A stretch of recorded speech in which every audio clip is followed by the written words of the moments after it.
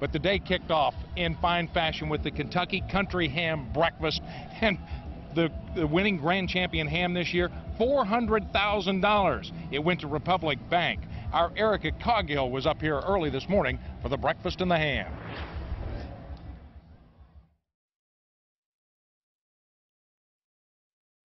Called the Fairness Campaign.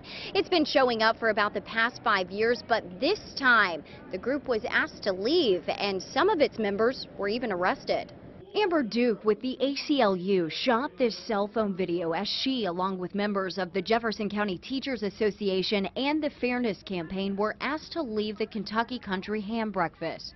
3 people were arrested, including Chris Hartman, the director of the Fairness Campaign.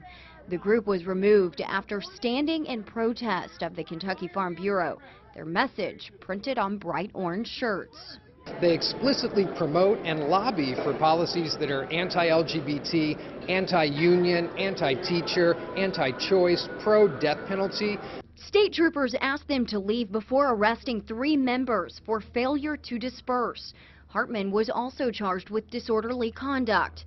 Keith Farah's partner was arrested. About 20 people cannot get up and run out of a room that quickly. We were doing so quietly and peacefully. We did not say anything. We did not chant. We did not have signs or banners. We did not disrupt anything. In a statement, Kentucky Farm Bureau spokesperson Dan Smaldone wrote, quote, "We respect the right of any organization to hold policy positions supporting the interests of its members, but we are very disappointed that a group would attempt to disrupt a charity auction." Every group is going to have different policies on different things, and I don't happen to agree with every group on everything.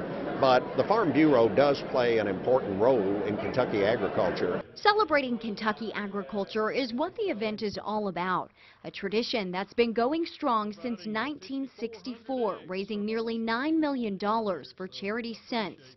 And I sold it $400,000! Weighing in at 14.13 pounds, the ham from Muhlenberg County was sold to Republic Bank for $400,000.